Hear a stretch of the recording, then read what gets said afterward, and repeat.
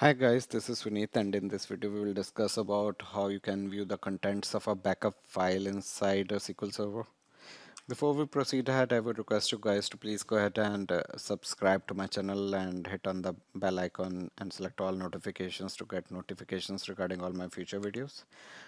Please watch this video till the end to gain better clarity of the concept. If possible, watch this video twice, and I would urge you to perform the exercises in your lab environment with test databases. And we would like to know your thoughts regarding our videos, so please do share your comments. Now let's get back to the topic regarding how to view the contents of a backup file inside SQL. There are two ways to do this. One is using the GUI in SSMS, or you can do the same by using the T-SQL syntax as well inside SSMS. So let's go to SQL Server. Let's directly go to the demo. So let's see. Let me go inside SQL Server. So we have some backup files available. So we have a Northwind full backup file available in which we had taken some backups as the file is populated. We, if we want to view the contents of this file, how you can do that via SQL Server Management Studio, let's delve into that. So regarding how to take backups, you can watch out my other videos which talks about how you can take full backups of any database. In our case, it's Northwind. So we are inside SQL Server. So we have connected to the appropriate instance of SQL Server, and this is Object Explorer, and we have expanded the server tree as well. And in this case, what we are doing is we are expanding databases, we are expanding system databases, and let's select one of the system databases, master, and you can select any of the databases, not particular requirements. Select system database. So you can select any database. So in our case, let's select Northwind, and go to task and select the backup option. This will open up a backup database dialog box, and there's a section for destination. If you look across here, there's a section for destination. So you can select either disk or URL. In our case, we are using disk. We are not backing it up to URL.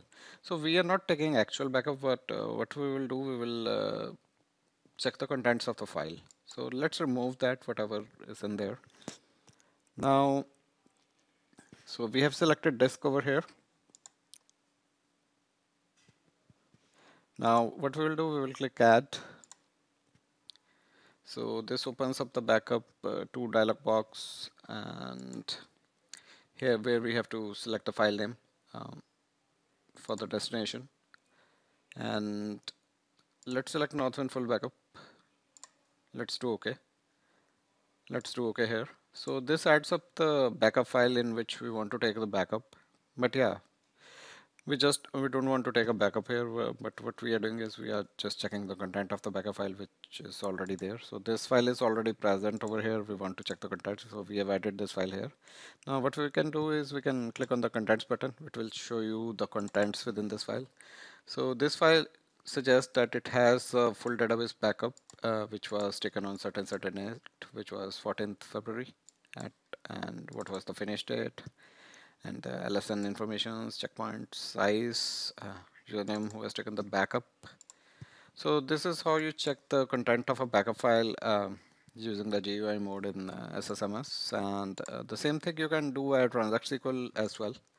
So now to do that, click on the new query button and type the SQL along with me. So the syntax to view the contents of the file is to restore, use the keyword restore header only, which does not actually perform the restore operation, but will show you the content of a particular file. So in our case, we are restoring the contents from this particular file, so need to specify the location of this file.